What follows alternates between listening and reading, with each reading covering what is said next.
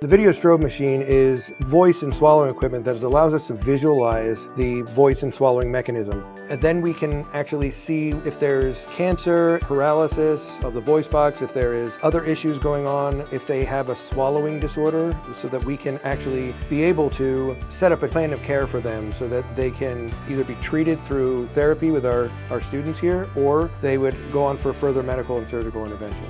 Working in the Carl Center has been a super great opportunity to get some hands-on experience working with clients actually on campus. I don't have to leave and go anywhere. I get this great experience. Being enrolled in coursework along with this clinical experience is really rewarding because you're being able to have that hands-on experience while being able to apply it within class and vice versa.